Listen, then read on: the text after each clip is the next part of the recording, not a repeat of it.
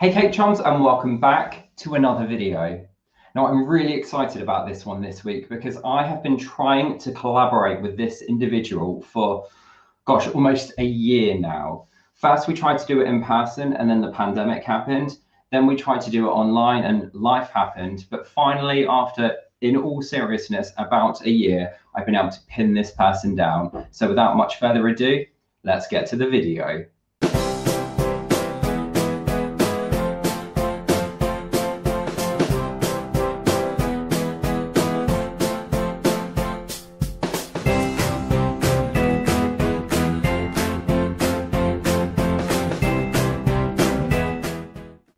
In case it wasn't already clear from this week's thumbnail, today we are being joined by none other than Natalie Porter of Immaculate Confections. Welcome, Natalie! Woo! Hello!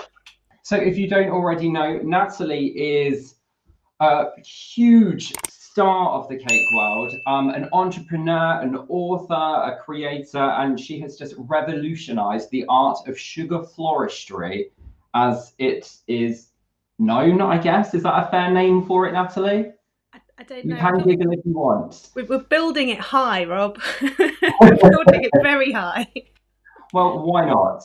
So essentially, Natalie is well known for making sugar flowers. And I remember when I first started making and decorating cakes, I found the whole concept of sugar floristry or making sugar flowers incredibly intimidating.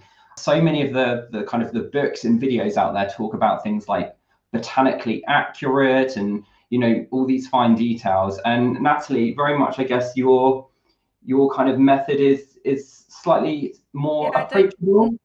I don't much care about that. I just want to make things that are pretty. So sometimes that will be that they're botanically correct. Sometimes they're a little bit different than that. I will play with colours and shapes and styles and stuff. And I just think as long as you come out with something that's pretty at the other end, if it's not, you know, entirely accurate to nature, then so what? Now, to help you on this journey to bringing achievable flowers to the masses, you have created quite a few products and books and things, haven't you? I have. Sorry, I'm looking at you weird because I have no idea what it is that you're going to say next. I know, isn't it exciting? Isn't it? Yes, I have. Yeah, we've got, so we have a range of products. It all started off with the Rapid Rose, which is what you guys will see shortly. Which is a little gadget for the making of quick roses. And that, I gave you that so long ago, it's in the old packaging. I haven't seen that for ages. And then since then I've written a couple of books and we sell colours as well. We have a range of colours and all sorts of things. And so we're going to be using some of those things today, aren't we, to create kind of a simple Valentine's-y themed project that hopefully someone who is entirely clumsy and not really very good at delicate things will be able to achieve, but also hopefully all of you guys will be able to achieve it as well. So would you like to tell us what we're going to be making today, Natalie? Oh, sure. So we're going to make a rose. It is the simplest rose you will ever make in your life, but they look super, super pretty. And you guys are going to get to see me teaching Rob to do it in real time as we sit and record right here. So yeah, it's very easy to do. And Valentine's Eve, we're just going to go lovely bright reds, deep green leaves, and just hopefully come out with a beautiful rose on a stem. Hopefully. We will. It'll be fine. Okay, I believe you. So to make today's project, Natalie, what am I going to need? So you're going to want some flower paste. We've got some red and some green here, which we've done with, they're with our colours, aren't they? By which I mean my colours. As beautifully modelled there. So yeah, it's the leaf green and the red that we've used, so, which are part of a newer set.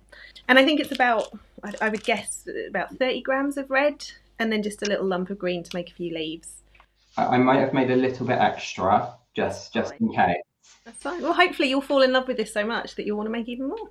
And then you've got your materials ready. So we have that.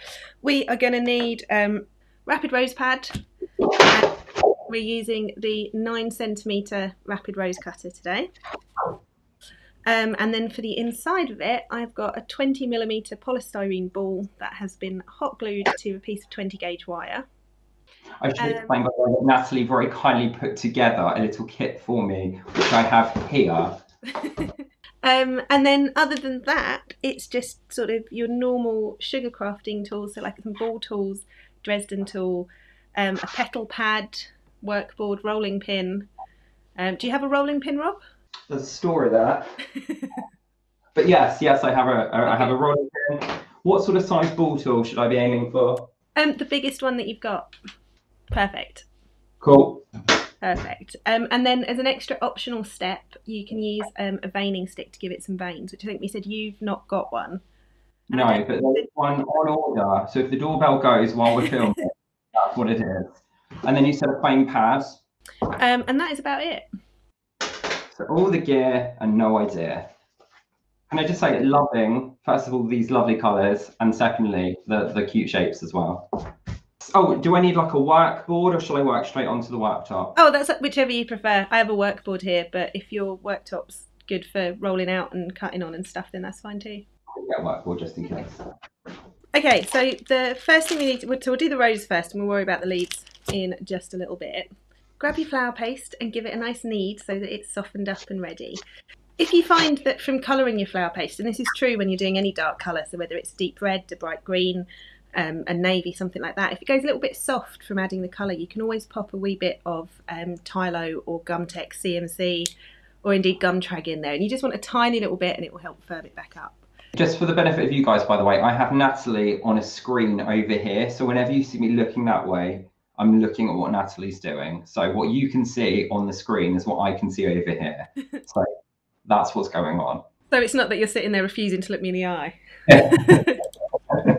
First thing we're going to do is prepare our ball, which you want to take just a little ball about yay big. So it's about the size of a chickpea. Large chickpea. Shape into a little cone. Oh, into a cone, sorry. And then grab your glue or your water pen or whatever it is that you are using.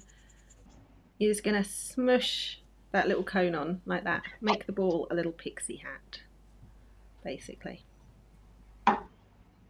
So why do you use a polystyrene ball and not just a lump of flour paste? That's a great question, Rob. So it's a couple of reasons. First off, it makes it really light. So if you're doing a big rose and you've got a ball in the middle that's sort of like a 30 or 40 ml ball, if that was paste, it would weigh an absolute ton, which then makes them a pain to arrange on the cake because they're so heavy, is the first thing. And then the second thing is that because I use a hot glue gun to secure the wire or a cocktail stick or whatever, they are ready to use straight away, and I don't have to have been organised enough to have prepared them 2 or 3 days in advance, so they can be completely dry by the time I make my flowers. Not that organised. Never have been. Let's have a little look at your... Okay, perfect. So what we've done is turned our ball into a cone shape. I do it this way for 2 reasons. First one is polystyrene balls are way cheaper than polystyrene cones because they are a craft thing, so you can pick them up, like dozens of them for a couple of quid on eBay or whatever. And then it also means that if you end up with a little gap in your first petals, it's going to be looking down on the same colour as your petals instead of like onto the white polystyrene. So for the viewers at home, I might already have had a go at making my first rose because Natalie's in control of the recording because she's got swankier software than I have, but Natalie wasn't in charge of pressing the record button apparently. So we're going to go again. And we're going to pretend that I'm doing it for the first time, and you're just going to be all really impressed by my amazing first attempt. Natalie, over to you. So the first thing we're going to do is roll out and cut 2 of our 9 centimetre 5 petal shapes. Because flour paste is so stiff, I always find it's easier to just roll the amount you need rather than trying to roll out a huge, great big sheet of it. And what can I do, Natalie, if I find my paste is sticking? So if you're sticking, then you can use a bit of corn flour. I don't know if anyone can hear that, but it's Chris in the background laughing at us. Because I need to try and remember all the questions that I asked last time when they were really natural. I monumentally failed at pressing record.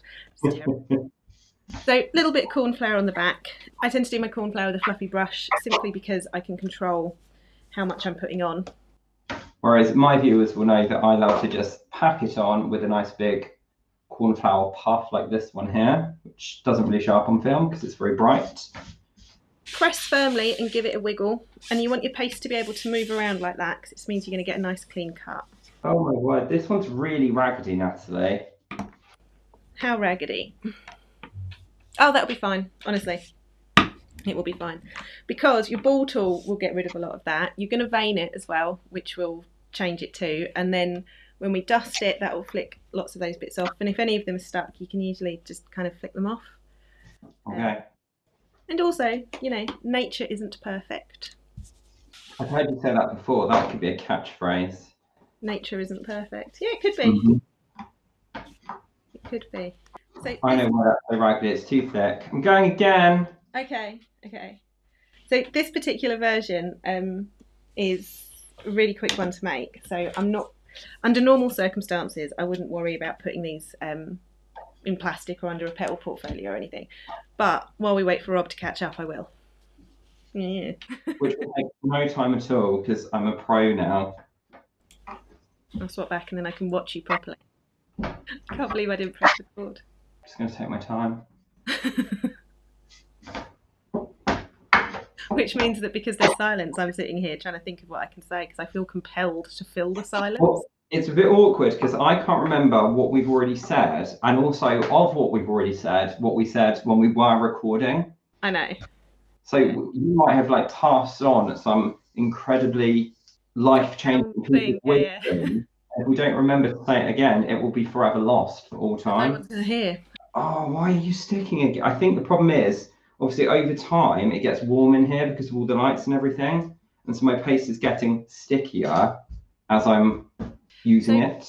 You know what? We're going to dust it at the end. So just go heavy on the corn flour. If it sort of colours the paste, it doesn't matter because we'll dust it off. And you can steam flowers, can't you? Like again, regular viewers will have seen me steam my cakes before. I tend not to steam the flowers, which is just it's nothing more than personal preference. I quite like how they look when they are a little bit soft and dustier, and they've not got that kind of shine to them from being steamed. But it's nothing more than personal preference. There's no special reason why I do or don't do it. But that is one that's often a bit controversial because everyone's like, you don't steam your flowers? What? Like, well, no. As yet, I have not been arrested by the flower police for not steaming them. There's a first time for everything. Well, I'll tell you what, while I'm finishing up, why don't you tell us how you came up with the idea for your rapid rose? Well, 2016, which feels like a really long time ago now. And just as a result of making a lot of wedding cakes with a lot of roses, roses are still, without doubt, one of the most popular flowers for weddings and stuff. So it was just about looking for a quick, efficient way to do it that was also consistent, so that with a little bit of practice, you can kind of batch your jobs and churn them out, and they will be consistent, economic to make, because they're quick. You can do a decent profit on them as well because you're not spending hours and hours and hours of your time making them. And thus the Rapid Rose was born, and it's all sort of grown from there, really. And now, of course, you have obviously lots of extra different kind of accoutrement, as they say, so like your rolling pins and your veining tools and your brushes and your colours and your dusts and obviously the books. And the books. Quite the entrepreneur. It is, yeah. It's been a busy few years. So. And I think having seen you in action at the shows and seeing the response that you get from the public, other people enjoy it too. Apparently so. So I keep looking at you like that because I'm like, he could say anything next. You really could. I know all her secrets, everyone. Head to the comments if you'd like to know them. Yeah, no, we do enjoy it, and I do you know, actually I do miss the shows as well. I miss getting out and about and seeing people. But this is the next best thing, I thank goodness for Zoom and technology and all of that jazz. Because I think you said this on a bit that we did record, that this has been in the making for the best part of a year. We've been planning to do this. Yes, absolutely. We talked about doing it in person, didn't we? I even bought a second chair for the studio. Well, one day, in person, we will do it. And then you can take me to the seaside as well. Yes. Okay, our next task here is we want to add the veins. So I have got a gem veining stick, which, as you can see, it's got these grooves on it, and it's tapered, which means it will move in a nice arc, which will give us the sort of the right shape of the veins. You have a slightly different one, don't you? Yeah, I don't have one of those, and I did order one, but unfortunately it hasn't arrived in time for filming. So I found in the PME miniature tools kit a tool that you probably can't see. I might drop an image over the top of this when I'm editing, and it's not quite the same, but it should give me some texture, hopefully. And I find when doing this, and it will probably be the same with that one, it is much easier if you start in the middle of the rose petal and come down and then go back to the middle and go up, because sometimes when you start at the edges, what happens, you won't do it now just because I'm trying to explain, but what happens is that the whole thing curls up around the tool. So sort of middle down and then middle up. And like, you can be fairly rough with it. Flower paste is tougher than you think. I'm glad you said that. And you can see that you get, like, it widens the petals, gives them a little bit of shape. I'm just going to pop that onto my petal pad and do my second one there. I always find if I'm doing this on lots of them, it hurts your fingers. And you sit there and you go, oh God, why does it hurt? Because it hurts across your knuckles where the bones are as you're rolling. And then it takes me a little while to work out what it is that I've been doing that has made it hurt. Any sympathy there? No? None? Loads. Sorry, I'm still refining my technique. Sorry. So mine isn't tapered, you see, so I'm having to kind of bodge it slightly. I see. This is the thing. Yeah, sometimes you just have to get inventive and use what you've got, right? I'm a huge fan of just finding things and thinking, oh, that would be good for cake. Mm-hmm. Definitely. I'm watching again, just by the way. They look nothing alike, but that's fine. Look how zen I am about it, because it's attempt number 2. Yeah. What is it? We have the 3 Ps of practice, patience, and perseverance. That's what I like to say to people. It takes a little while to learn anything new.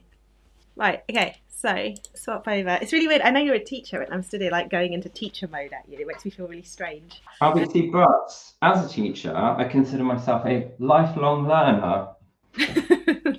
That used to be the motto at one of my old schools.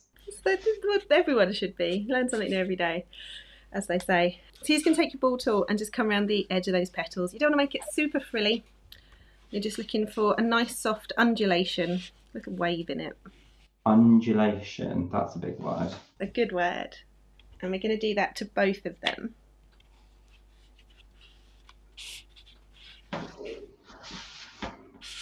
Because by prepping both at the same time, it means that whilst we are working and attaching the first one, the second one can sit and dry up a little bit, and it's going to make it easier to attach it afterwards because it's not going to be too floppy. And yeah, undulation is a nice word, and it always makes people giggle. Really? Yeah, I don't know why, but it's part of the official sort of demonstration, patter, if you like. And yeah, people always giggle at undulation. How are you doing? We're getting there. I definitely think that these look better than my first attempt that we shall not speak of. And what we can do, actually, the benefit of having me do 2 is we can show people the difference. Mm-hmm. So literally, well, hopefully, if there's an improvement between the 2. I'm obsessively looking at the screen now and making sure that I have actually pressed record. You have, it's fine. Yeah. It does tell me as well, to be fair, and I didn't notice. Well, you didn't tell me that before, did you? Yeah, it says recording, and then it says you're in the recording. Time for the rapid rose pad. This is the little green thing that makes it all work. You're going to take your first set of petals and then turn it upside down onto the rapid rose pad. And the reason you're always turning them upside down with the roses is because when you do the ball tool, you make the petals curl towards you. When they're on the rose, you want them to curl away from the centre. So by flipping it, it means that you're going to get that sort of natural curl away, which helps with the shape.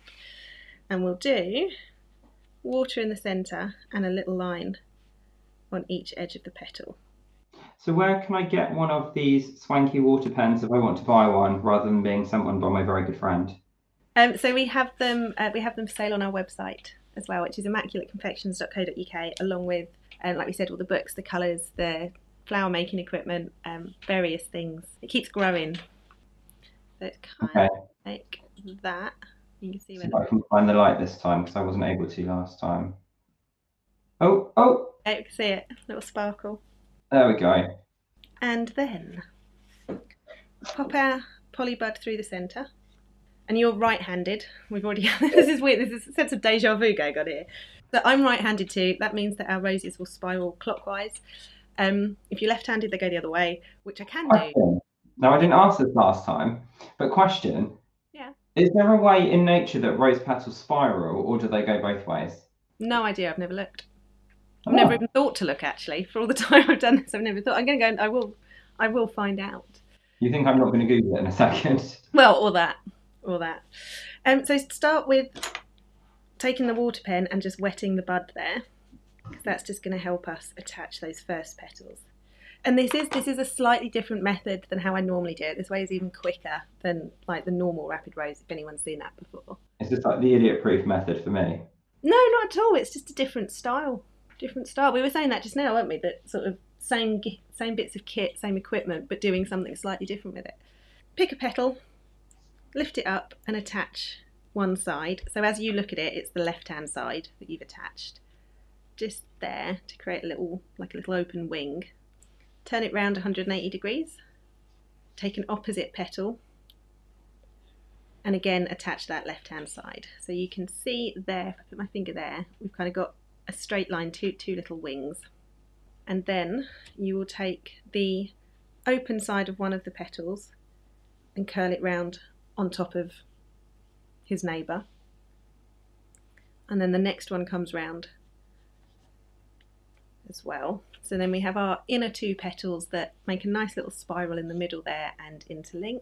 That is it, perfect.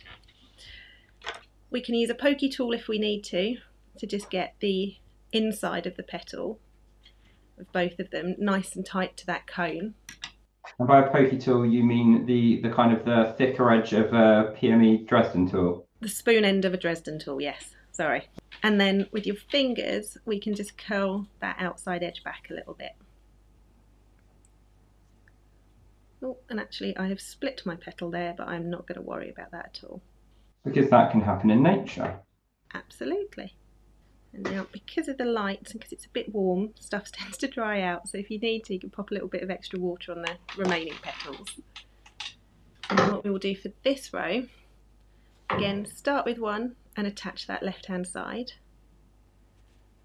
Spin it round a little bit and do the same for the next one. Spin it round again and do the same thing. So now we have got 3 petals sticking out. You'll find sometimes they'll sit really nicely in their thirds. Sometimes you need to move one a bit to the left or the right so they're kind of equidistant, but that's absolutely fine. And then we'll do the same thing again. Take the petal and close it up.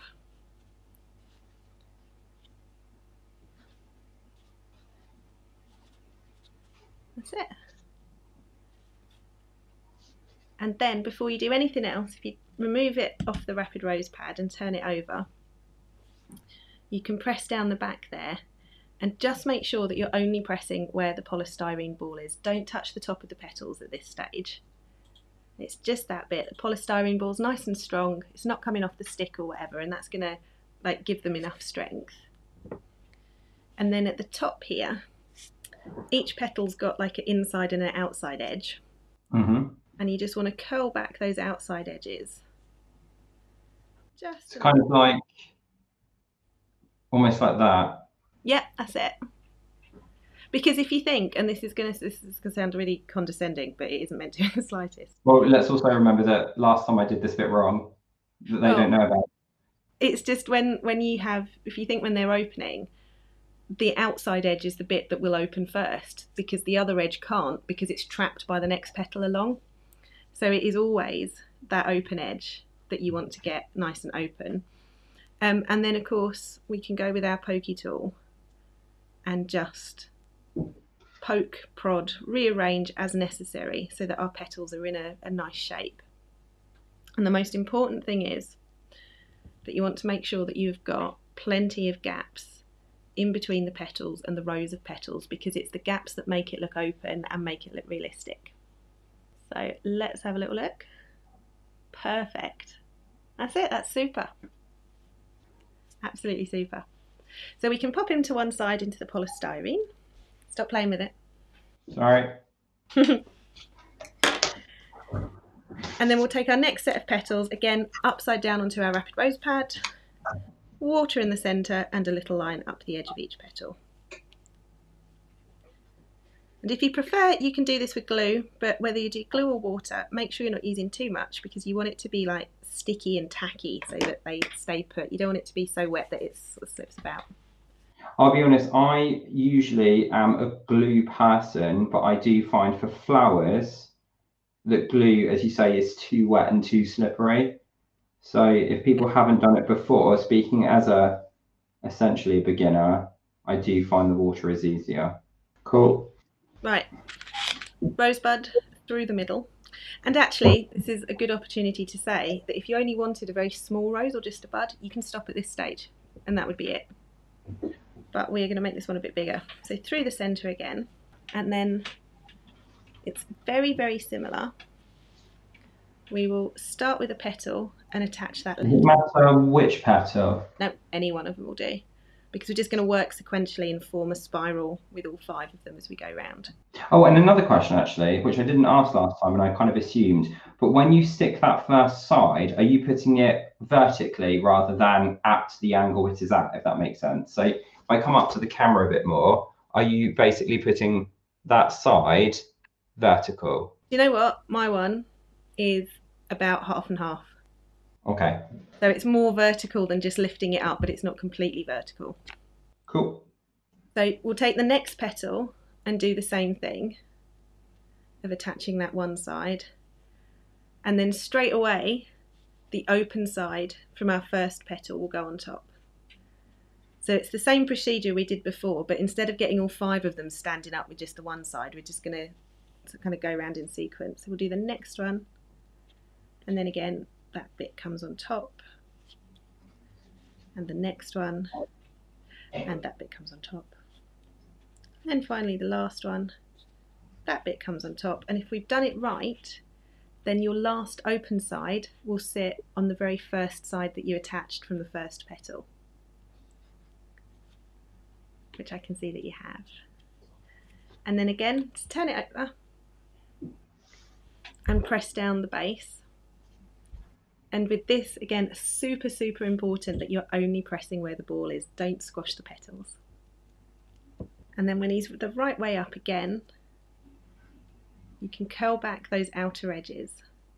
And it is just that outside edge, so that in curling it, you kind of create that. You know how rose petals have a bit of a point in the middle of the petal? Mm-hmm.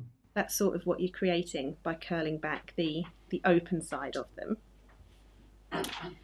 If you find that they're a bit floppy or it doesn't want to stick, again, take the fat end of your Dresden tool and we can slip it just inside and press the inside edge of each petal onto the bud and onto the polystyrene. And again, curl the outside bit. And then remember, so I'm going to do a couple of like top tips here, because so this is the conversation Rob and I had shortly before I realised I hadn't been recording. When you look at the petals just here, can you see that from the base there to the tip, it's almost a straight line? That's what you want to create, because if that bit is nearly a straight line, you will have, let's pop that out there, you will have these gaps. And the gaps are so important. Really important. Shall I do the weird thing with my hands again? Did that help? I can't remember what the weird thing with your hands was. Oh yeah, definitely do it. Right, so the best way I've found to explain this, although I realise I look a little bit peculiar doing it, is that if you imagine this to be your rosebud, as the petals open, they move to this position, then that position and that position. So they're anchored at the base of the bud there. What doesn't ever happen is that they open and then bend back. So that's the thing you need to make sure not to do, because quite often when people start making roses, to make them look more open, they'll have the petals here and they bend them back. So don't bend them in the middle. Oh, where's my hand? There we are. That's me. I do that. Get your Dresden tool in and open the petal out from right at the bottom so that you get that shape instead of that sort of weird up and then bent back thing. Which I am now desperate to see. Let's have a look at what you've got, because this is number 2. Okay, I've got some floppiness, but... Oh, that's brilliant. See how much opener it is and everything. And I can show you people, because again, I know my camera quality isn't great, guys. So what I might do is do it down here on my camera. This one, are you going to focus on this one? There we go. This one was the first attempt, and this one was the second attempt. And already I'm really pleased with them. I think that this one looks infinitely better. I mean, this one's fine. You know, it's a passable rose. But again, if I show Natalie. Yeah, so way better. That's the first one. That's the second one. And already this one has that kind of fluidity that you want from flowers, doesn't it? And it's just practice. And it's practice of getting to know the flower paste. It's practice of getting to know how strong it is and where it will stay put, and like having the confidence to let the petals be that open, and knowing that they're not just going to fall off. So all of those things, the more you do it, it is super important. With these, sometimes if they're being a bit floppy, then you can dry them upside down. If everything is staying put, dry it right way up. Or sometimes what I will do is a little bit of both, where I will pop it upside down to begin with, and then maybe 10-15 minutes later I'll take it down, have a look, give it another poke and a prod if needs be, and set it the right way up to finish drying. And that is it. So it was pretty quick, eh? It really was. And actually, even doing it twice. Just going from attempt number 1 to attempt number 2, I don't know if people notice actually watching me, but there were a couple of times that I pressed on ahead, rather than kind of hanging on your every word, just because I was feeling that much more confident. And having, it's weird to say, but actually knowing that this video is now going to be there, I can almost just have you there again and again and again until I get really confident with them. But that's it. Basically my own little personal rose making tutor, and obviously all of yours as well. And on that note, if you are enjoying this video, don't forget to give it a thumbs up down below. Oh, I can say like and subscribe to the channel. Is that what we said? No? We said give it a thumbs up, which is just the video, and then it's subscribe and ring the bell here on YouTube. Okay, so subscribe, for those of you who don't know, if you subscribe, it means that essentially in your subscription list, my videos will come up. And if you ring the bell, it means you'll get an email essentially saying, Rob's uploaded a new video. Yeah. I don't YouTube. You should use YouTube. You do all those amazing live videos. Sorry, I'm talking to and the camera. But you do all those amazing live videos, which you could then put on YouTube as well. So those of us here who, well, I use Facebook, but people who don't use Facebook could enjoy them on YouTube. And I can see there's a look there between Natalie and Chris, who, by the way, if you don't know Natalie and Chris are kind of... Say hello. Hello. Yeah, he's always there in the background, whether it's at the shows or on their videos. And I could see there was a look there of, this is another job that we have to do. One day. One day. How do you feel about leaves, Robert? I feel better about leaves than I do about being called Robert. Okay. Nat. Oh, don't do that. Okay, truce on that front. Cool. So we've done our roses. We can make some leaves for them. So I have some nice dark green flower paste, and with the leaf green food colouring. And if I swap over, I will show you how. So I have a rose leaf cutter, rose leaf veiner, and these are both FMM ones. They are basic, but they do the job. If you've got something different, then of course you can use that. And to begin with, I'm just going to roll the flower paste out. Again, same sort of thinness, like at most 1 millimetre or a little bit thinner than that. So that we've got, you know, it's not so thin it will disintegrate, but it's thin enough that it will look delicate, basically. And then I think 3 leaves should do us. So if you just cut out 3 little leaves. 1.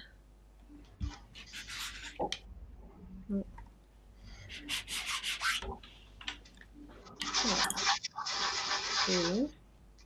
That'll do. That'll do. And then smush up your excess and pop it to one side, because we are going to use that for something else in just a moment. Okay, I didn't roll out very much green, so just bear with. I need to roll out some more to cut some more leaves. That's fine. I cut out enough for 1. I learnt my lesson from last time, you see. I was being more dainty. Leaves are hardier than petals and stuff, so you can, yeah. And we'll attach them with a wire on the back with a little twiddle of paste on it. Have you done wire twiddle? Oh yeah, no, I'm absolutely not one of these people who is able to do the whole slided wire inside something that's a millimetre thick. I'll show you something different then. We'll do it a different way. Uh, And for the viewer at home, you want to do this on, like, because we want the leaves to stand up nicely. So a 26 gauge wire would be perfect, or a 24.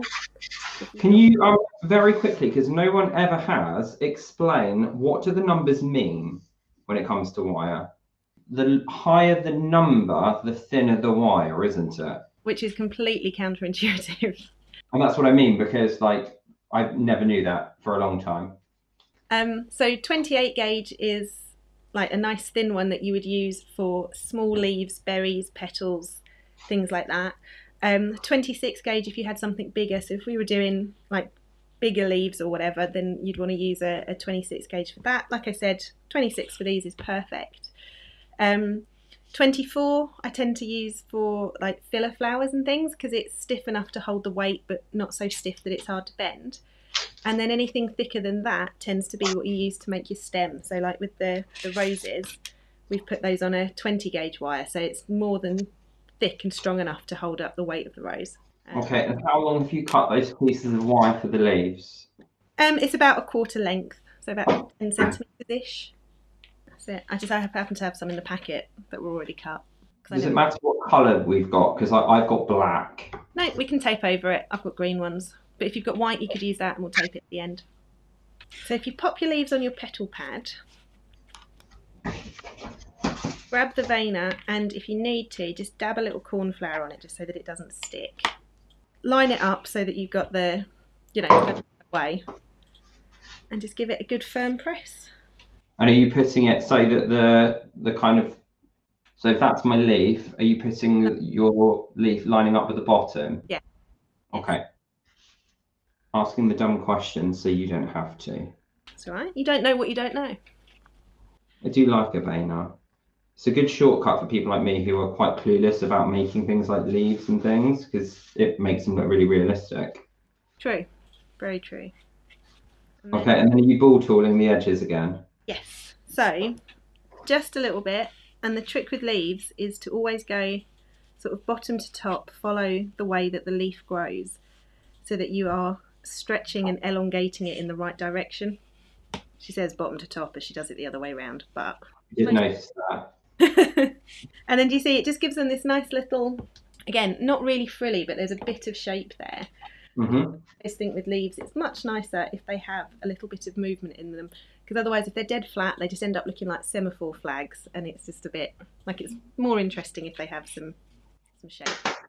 And then finally what we're going to do is grab a little bit of your flour paste that was left over and just make sure that it is well kneaded and super sort of pliable and warmed up. Make a little sausage like so. Take a piece of wire and you can either dip it in a bit of glue or wet it slightly. And whichever I do, I always tend to just dab it on the back of my hand so it's not swimming. You're going to stick the wire in the sausage. You don't need to be too precise about it, because then what you're going to do is twist and twiddle the paste onto the wire so that you've got a nice neat little shaft of flour paste on there. And the one thing that can be really handy in doing this is a little bit of Trex or petal base. So it's just a white veggie fat just on your fingertips so that it doesn't stick to you. And the trick to doing this is, hang on, let me wet the wire. So you're making that really thin? Yeah. And what I tend to do is so we've got it in there. This hand holds the wire and it's holding it, it's firm enough that as I twist, the wire's not moving up and down like that, but it's also loose enough that as I twist, I can spin it. And then you can just sort of pinch and roll your fingers up and down and you should get this lovely thin sausage on it. How is that going for you? Mine might be a bit too big. That's fine. That will be fine. Again, this is definitely a technique. The more you do it, it refines itself. And you want the bit of paste to be sort of 1/2 to 2/3 the length of your leaf. If you don't get on with doing it with your hands, there is another way that you can do this. So again, we've wetted the wire, stick it in the sausage, and then you can roll it on the petal pad. Oh yeah, I like that more. Yeah. Yeah.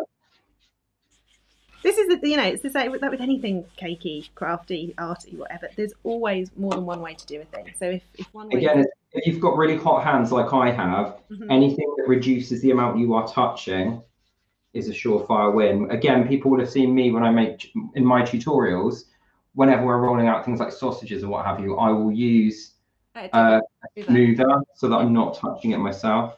Whereas me, I am the ice queen, so I can do things with my hands. I'm absolutely jealous of all people with cold hands. Okay, so we're now looking like that. Perfect. Yeah? Cool. But I need to do that 3 more times. And then once you've done that, you pop a little bit of water or glue. Position your leaf on top, and then what I tend to do is I use the side of my little finger to just press it down. And then once that has dried, that leaf won't be going anywhere. A little bit of water or glue, like I said, either, whichever you have got or prefer. And then we'll just press that down. And the thing is, right, this isn't, so you wouldn't want to do this for a competition, because that's something that folk always ask as well. And then you'd want to roll everything out properly with a veining board and insert the wire into each one. But just for fun, or indeed for commercial work, then this is absolutely a suitable technique. Do you find that competition, they tend to prefer the more, again, botanically accurate finish? Because I mean, I know you've done really well in competitions. Well, if you're doing flower categories, then yes. I believe what they're always looking for is the botanical side of things. So I've never entered flowers into a flower class. I've always done wedding cakes, where there is as much emphasis on the design and the colours and all the rest of it as what there is on the flowers or anything like that. You don't really need botanical ones for wedding cakes. I mean, I've even done flowers on competition pieces before. I did my sculpted pug in the plant pot, and of course he was surrounded by flowers, including roses. We won't talk about those too much. But again, obviously they weren't botanically correct at all. This is it. Flowers for different purposes. And actually, I would think that I think that the making flowers to go on cakes commercially, which is what I do, is a different skill and a different. You're looking for a different set of outcomes than making flowers for the sake of making flowers and for the joy of making them look completely real. They're two different. Much like with modelling, there are people that will model people who are perfect little statuettes of the person. But then there's also folk that will do them with a caricature-ish or a slightly cartoonish look or something. It's not that one's right or wrong, they're just different.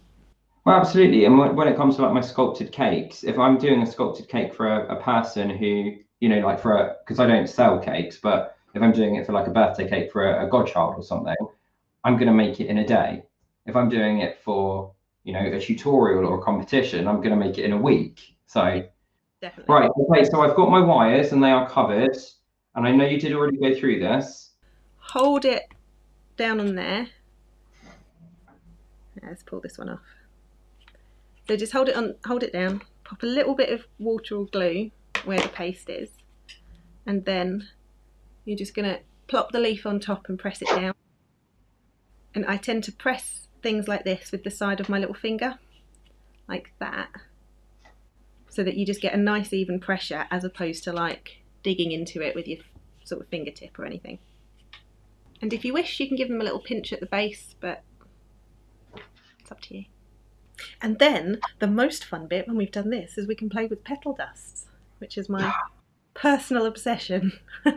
Always. So much so you made your own. Absolutely. I made an extra leaf in case I ruined one, but I don't think I'm going to need it. Spares are always good.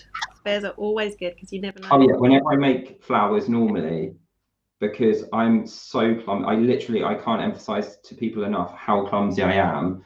I will make tons of extras because, I mean, again, going back to the pug in the flower pot, I think there were maybe 7 roses on that in total. I made 16. Oh wow. Few spare. And then you can give them a little twist or a little bit of shape and pop them down to dry, just so that they're not flat. And if you want, sometimes I'll stick them on flower drying foam, you know, the bobbly stuff to dry. This stuff. That stuff, yes, precisely. So now we can do the fun bit, which is dusting everything, which is definitely the fun bit. So I've got some ruby red, some burgundy to do the rose. We may also use a little bit of black. Okay, and these are your colours, aren't they? So Immaculate Confection, Edible Petal Dust. They are indeed. Look like this. Again, this camera doesn't autofocus, I don't think, like my normal one. That's all right. And then on the leaves, we've got some deep green and some teal, which we'll use together to dust up the leaves nice and dark. So okay, and then brush-wise, what do you recommend? So we do sell brushes, and I'm going to use a relatively small one for the rose. Did we send you? I have got. Oh, I've got quite a few. Oh, you also sent me wire. After all that, I've only got white. There was wire in here, but never mind. Yeah. So I've got these 4 brushes. So use the one on your right. Yeah. For the rose. For the rose, and then the one on the left we can use for the leaves. That one. Cool. So I always do my dust on a bit of kitchen paper, and that is partly because it saves a little bit of mess, and then also because it just gives a really nice surface to sort of work from. With dust, you can always add more, but you can't take it away. So go easy, don't add too much, because you can always layer up the colour and have some more if you need to. And we're going to start with the ruby. And what I always do is pick some out of the pot, plop it on the paper, and then it's almost like you're trying to rub it into the kitchen towel. And the reason for that is so that the dust ends up in the bristles instead of on the bristles. If you dip it straight in the pot, you're going to pick up huge clumps of colour that are going to go all streaky and all over the place when you then try and dust with it. So if you've got your rose, so these, they're more or less dry, but we do need to be a bit careful with them still. Under normal circumstances, you'd leave it a good few hours, if not overnight, to dry. And we're just going to pick up some of that lovely colour there, and just coming from the edges in, just flick it onto the petals. And it's just from the edges towards the centre to begin with. And I will do the outside row first, and then we'll do the inside row. And can you see that it's sort of lots of small repetitive brush strokes, because it's the repetition that blends the colour as you add it. And again, like I said, you can always add more, but you can't take it away. And I can do those inner petals as well. And at this stage, you may well notice that the colour it's not making a dramatic difference, but it does make a difference, because dusts will always, they retain their brightness in a way that quite often with the flower paste, once it just dries, it becomes a little bit lackluster. It goes a couple of shades lighter than what it was when it was fresh. So quite often, starting off with a layer of a similar colour to just invigorate and brighten the flower will help. Okay, mine is, yeah, you're right, it is still quite soft. So see, this is where the clumsiness and ham-fistedness comes in. You just need to be gentle with it if it's still a bit soft. But like we said, you'd leave them to dry a good while longer. Which again is another one of those things. I know sometimes people will dust things while they're still wet. So it's just a different way of doing it. More often than not, I tend to wait until stuff's dry to dust it. But that's mostly personal preference than anything else again. That's it. And that should be where you had some cornflower marks on there as well. That should be good. Yeah. Super. Super. Cool. All right. So the next step is we will take a little bit of the burgundy. And again, we're picking up just a little bit with the brush. And that we want to put just on the edges. And again, it's those gentle brush strokes from the outside coming in, just to darken the edges of the petals there. So with this, remember that we are not looking to like change the colour of the rose, you're enhancing the colour of it, rather than, so you don't want to be coating the whole thing with burgundy. It's just on those edges coming in, which darkens them up a little bit. We're very quiet. I know, we need to say something. It's all the concentration of the dusting, I think. This honestly is my favourite part. Like, petal dusts will absolutely, completely and totally transform your work. Getting good at dusting, if flowers is your thing and that's what you want to learn to do, getting good at dusting will have the biggest impact on how things look. Totally brings stuff to life, and you can do such cool effects with getting sort of gradient colours. So that one is the same style as the one we've done, but in a pale yellow and with those pink edges, which is all the petal dust. I think, yeah, definitely. I could see how this would be so much easier if it was dry. I do also think that my veining tool has made my paste very thin as well, so it's making it quite tricky to dust without distorting the rose. But I definitely get the technique. And actually, for the benefit of the camera, I just had a delivery, and there's my veining tool. Never mind, it'll be there for next time. It'll be there for next time. Now, there's one last little thing that we can do here with our red rose. But yeah, we're going to add a tiny bit of black. Oh. Right, everybody reacts like that, always. So with this, you just want the teeniest, tiniest amount on your brush, right? A super, super, super tiny bit. So can you see the extent to which, like, there's colour? Record for the benefit of people watching, I never use black, ever, on anything. Like, whenever I do shading on models and things, it's brown. Doing this because it always surprises people. So you just I'm going want to be brave. a teeny tiny bit.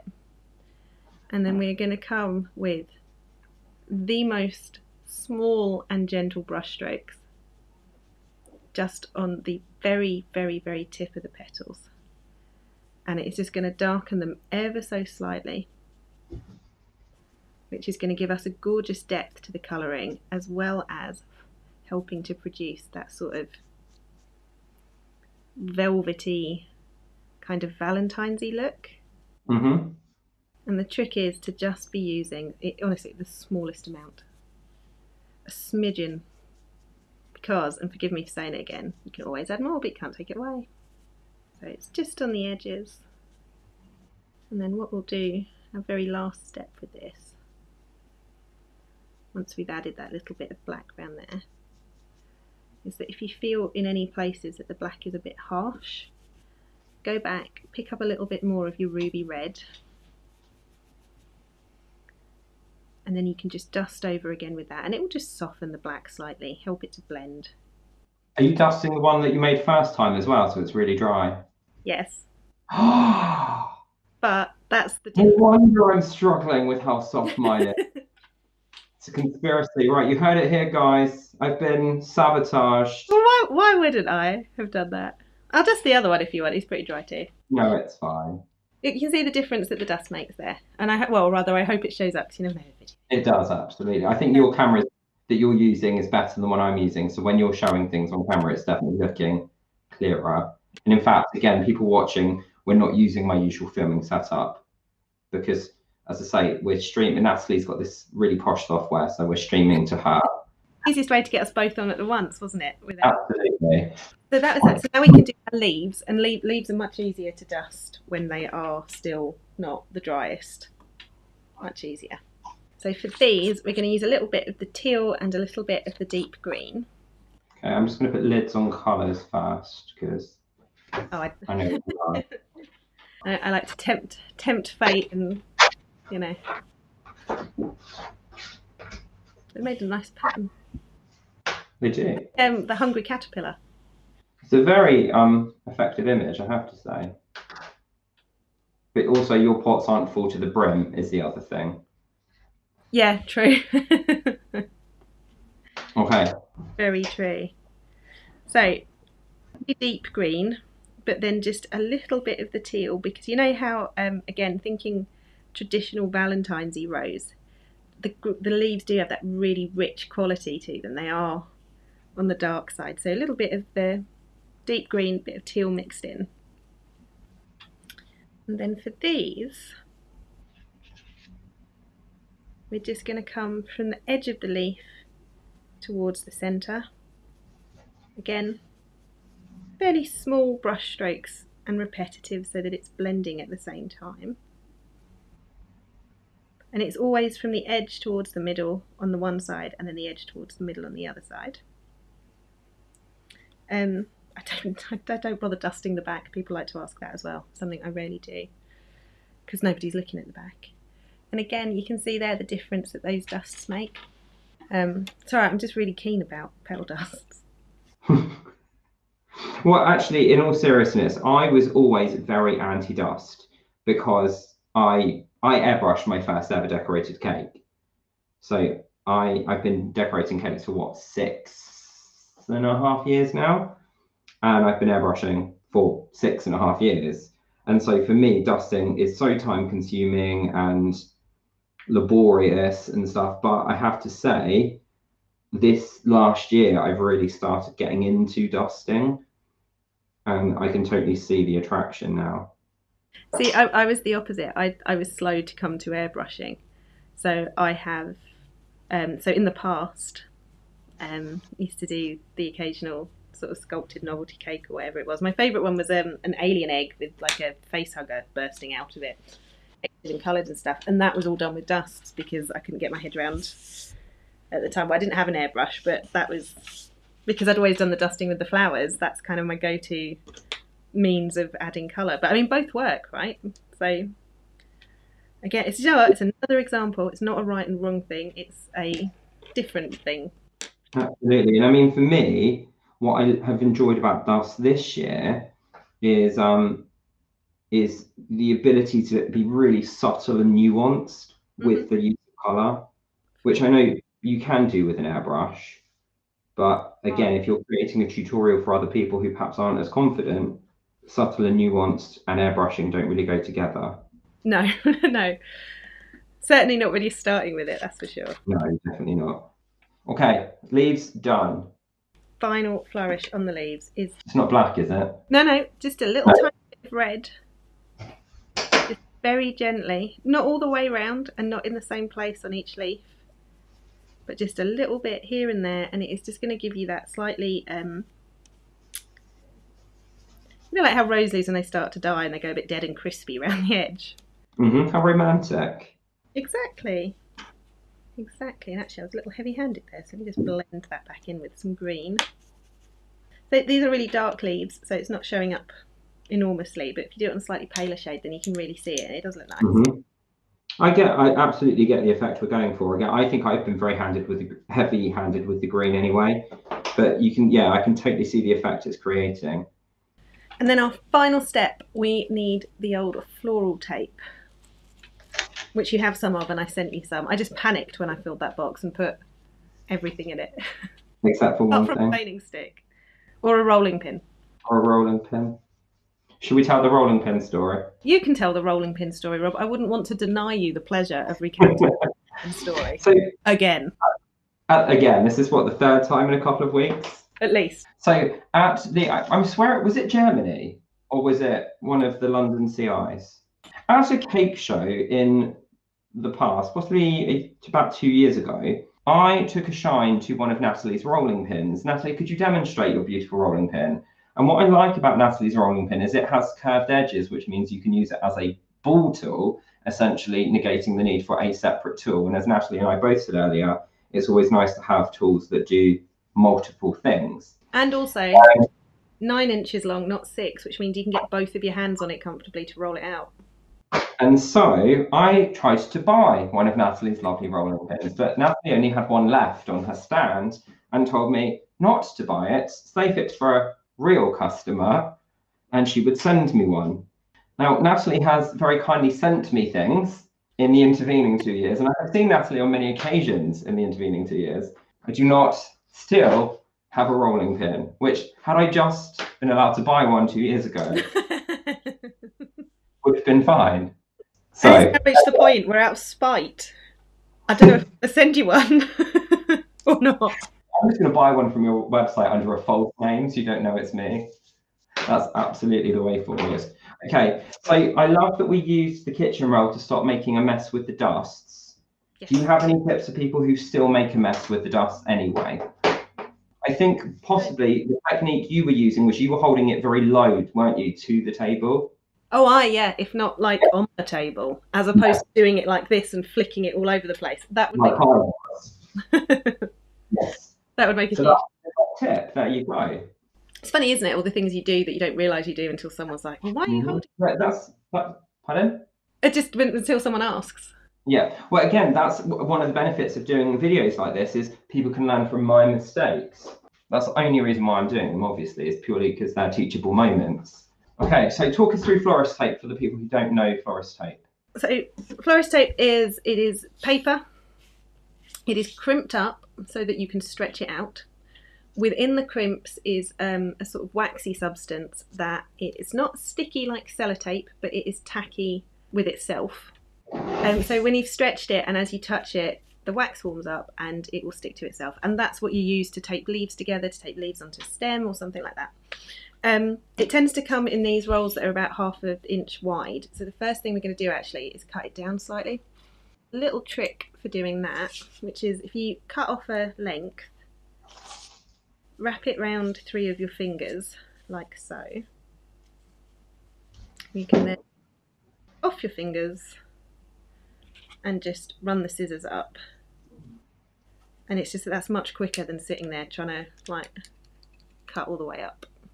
Because I've seen people with like these posh tools, but they seem to mangle it somewhat almost. I do have one of those. So we refer to that as the yellow box of doom. Within the box, the thing that does the cutting, helps if you try and open it the right way, is razor blades, and it frightens the life out of me. So I do use it, but it is a bit scary. And if you have to take it apart to clean it, it's even more scary because they're actual razor blades. So if you have one of those, do be careful. Because, and I must have told this story about 1,000 times, first time I taught a class, was it first time? No, it was one of the first times. A good few years ago, and one of the students was using it and the tape got stuck, so she put a finger in it and just sliced, you know, like the soft pad on the top of your finger, right? And every time I talk about it I make that face, which is why yellow box of doom ever since then. I like your technique more. Thank you very much for showing me that. We'll be using that from now on. So the first thing we can do is, and you can definitely do this because you use the black wire, is just tape up the stem of your leaves, and to be honest, I've done it on this one. On my other ones, because it is they're dark leaves and I use the dark green wire, I don't particularly think, I don't know, what do you think, Rob? Is there much a difference between this one that I've taped and this one that I haven't? I don't want to say cornered. Well, I'm very aware that I've taped leaves before. Sorry, I've taped things before. Other people might not have done. So should we talk through quickly what you just did there? Because it was essentially sorcery. Sorry. Right. So part of the reason for trimming the tape down is because if you have skinny little wires like this, wrapping round a piece of tape that is that thick is really difficult. Which is why one will often use half width or even quarter width tape. I find the easiest way to attach it, lay the tape over the wire like this. The other hand, I sort of fold it underneath, that shows there. And then you can kind of pinch it with your fingers, wrap it round the long way once or twice so that it is attached. And then at that point, you can hold it and twist. And the trick with the twisting is that, might as well tape up the last leaf now. So if your tape is at 90 degrees to the leaf and you twist, all that happens is that the tape rolls up on itself in exactly the same spot, which you don't want. So to get your tape to travel up or indeed down, you want it at about a 45-degree angle to the stem, because then when you twist, it will move up the wire, and if you want it to come back down, then you just change the angle so it's 45 degrees the other way and twist, and the tape will then move down the stem. It's fiddly, It is definitely a thing that in classes and stuff, like everybody hates doing it to begin with because it is fiddly. But I can do it. Right. And if I can do it, seriously, I'm so ham-fisted. So if I can do it, then anyone can do it. It just takes a little practice.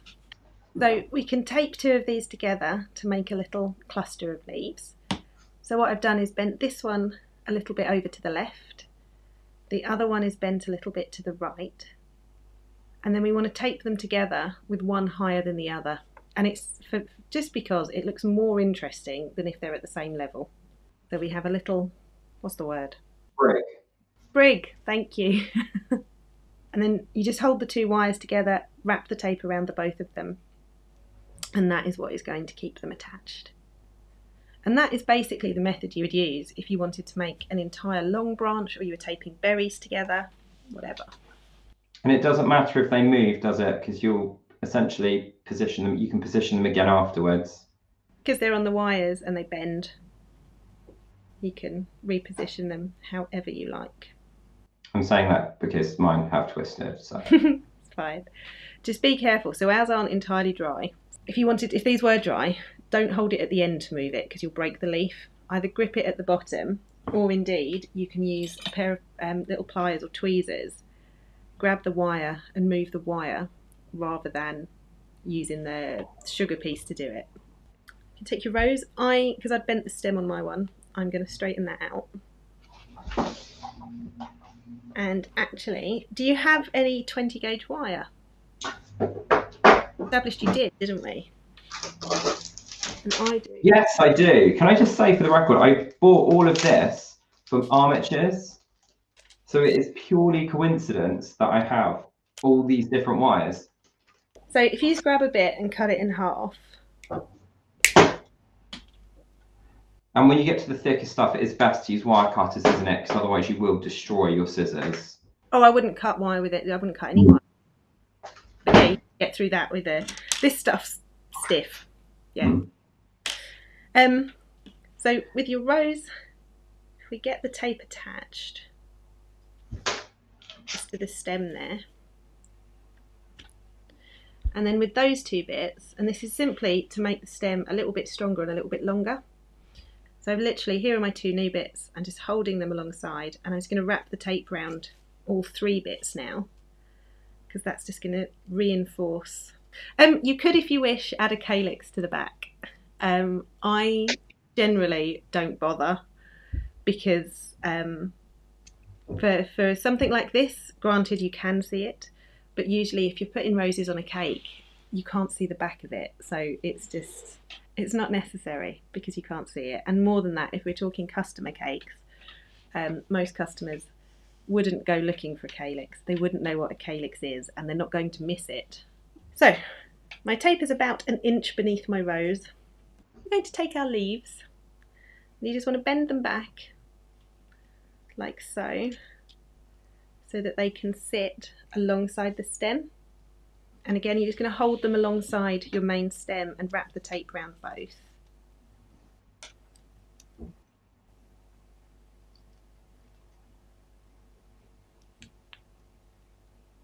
And then just a little tiny way lower down, so that's not even ½ an inch there, we can add in our extra 3rd leaf. So again, we'll bend it back on the wire. It's about ½ an inch down from where the leaf starts. And it's nice if you put it on the opposite side.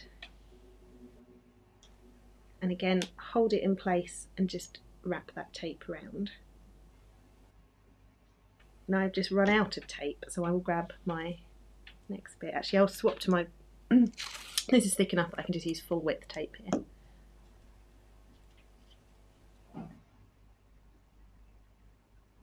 And then just bring the tape all the way down.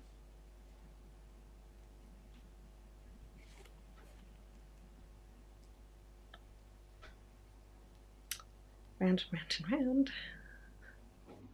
There we are. Oh no, I'm going to run out too. Hang on.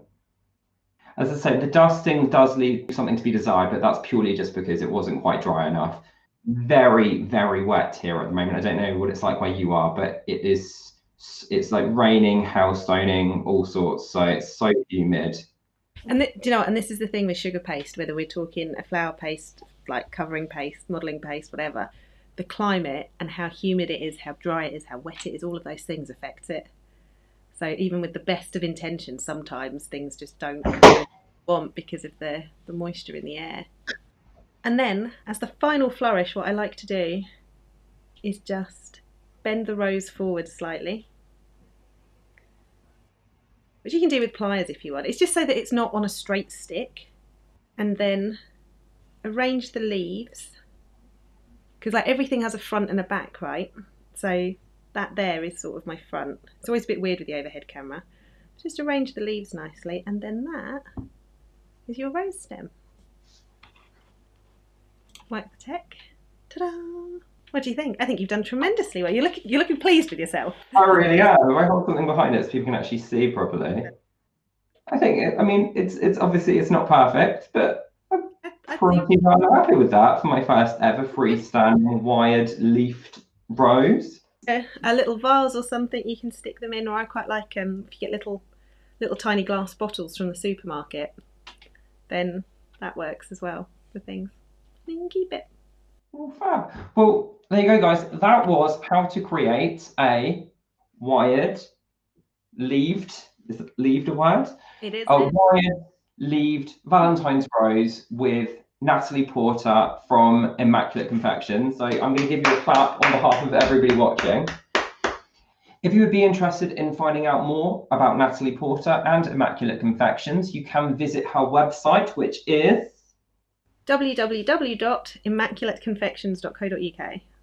And of course, there you can find out about all the information on Natalie's upcoming classes, which are of course all online at the moment, and find her online shop where you can buy her gel colors, her dust colors, her brushes, her rolling pins, her books, everything. And of course, why not head over to Facebook as well? I'll put her links down in the video description so you can head over there and get involved in her weekly live demonstrations every Sunday night at 8 o'clock, I believe. It is indeed, Sunday at 8 o'clock. If you enjoyed this video, don't forget to give it a massive thumbs up. And if you're not already subscribed to Mr. Baker's Cakes here on YouTube, you can do that now by hitting the big red button. If you are already subscribed, don't forget you can also ring the bell to make sure you get a notification every time I upload a new video. Once again, thank you so much, Natalie, for joining us today and for giving up your time to show us how to make this beautiful, beautiful Valentine's project.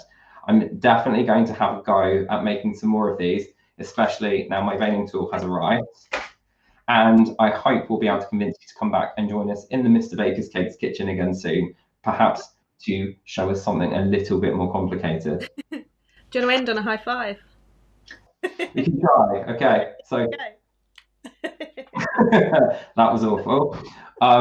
Thanks for watching, guys. I'll see you at the same time next week for another video. In the meantime, stay safe, take care, and happy caking. Bye.